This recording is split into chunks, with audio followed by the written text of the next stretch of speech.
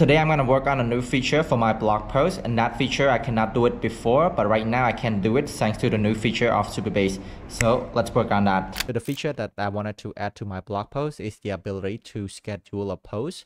So I wanted to schedule a post on a certain date and times, but before it's really hard to do. But right now Supabase just released a new feature called Supabase Cron that allows us to run a cron job on a certain date and time. So we're going to use that to work on for this feature.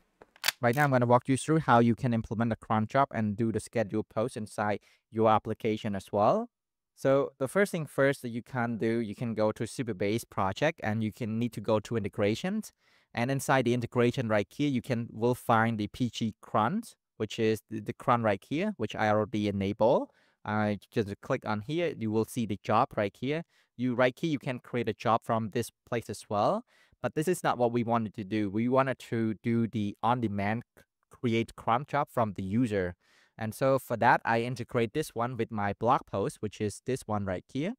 So this blog post right here, I built this one probably like a years ago. If you want to know how to build it, the link is right here. And right now I'm going to go into create. So when I go to create right here, as you can see, I create a new component that led me to schedule a jobs. And so right here, I can select the date and select the time as well. Right now, let's try to create a test block right here. All right, so right here, I'm going to select the times and I'll select the date and also select the time. If you look at the time right now, it's 4:25. Let's do it in 4:27 because in the meantime, I'm going to explain you something along the way as well. So let's do that. Let's click save. So right now, this one is not, as you can see, the status is not published yet. And if we go back into our cron jobs, if we scroll down right here, as you can see, we do at 9:27 a.m. and we're gonna do this content right here. Okay, this is automatically created for me because I create a new function that enable me to do that. So let's take a look at the function that I used to create a cron jobs. And so I create a function right here called create block, and inside this create block right here, basically I do two things. So this one is just to insert the block content. This is nothing related to any cron job at all, but this is where I do the perform cron job. As you can see, I check first if the argument is cron job passed to me, if it exists, if not null, and then I'm going to schedule a cron job. So basically, I'm using a new block ID as a name of the cron jobs. And this is the argument of the cron job schedule. We're going to take a look at that later. But this is the definition of the cron job, what cron job will run. So what cron job will run is just update is published to true. And after that, it's just unschedule the cron jobs. And basically, I'm just using the names right here, the block ID right here. Okay. And so right now, if we take a look at the argument cron jobs, and if we look at the code right here, so this is where I'm going to call to create a block. So as you can see, I'm going to pass the argument schedule cron right here. And the schedule cron right here is come from the generate cron date right here. The generate cron date right here is just basically return you a cron date, a cron strings that's look something like this. And also notice that this one, I'm convert this one into the UTC because that's the timestamp inside your Supabase.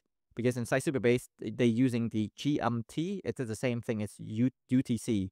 Because in my area is UTC +7. That's why I just get the get date hour, get minutes right here on the UTC date, which is right now, if let's say it's 4 p.m. in my time, but in the cron job, it will convert into the 9 a.m. And that's why you see the cron job earlier is 9:27, 9:40, 9:27. Right now, I think our cron job is going to run.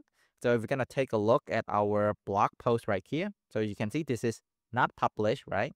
And if I refresh this one, this should auto publish for me. So as you can see, and I'm going to be able to view this one. It's going to take some time because this is in development mode. And as you can see, and then if you look at the cron jobs integrations, go to cron job, go to jobs. If you scroll down, all that job that I perform, it's unscheduled as well. It's not appear here.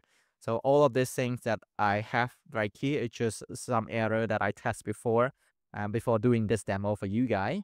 But yeah, that's the code for it. That's super easy to do.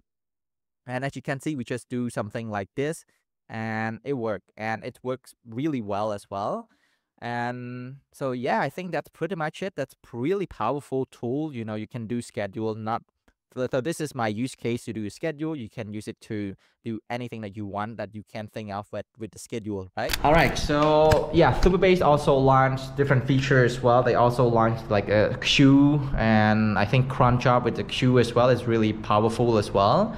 And also, if you wanted to, you know, learn more, or you have a question about this one, you can come and ask me inside my Discord. I will be hanging out every day from 8:30 to 9:30 Cambodian times inside the Discord channel. So link in the description as well. All of this code right here, I will publish this one inside the blog post. You will find the link to all of the function right here. Yep. So any question, feel free to come and talk with me directly inside my Discord. And so if you like this video, don't forget to like and subscribe. And what do you think about Supabase new feature of this Cron Job schedule? And for me, I really like it. So what do you think? Comment down below. So see you in the next video. Peace.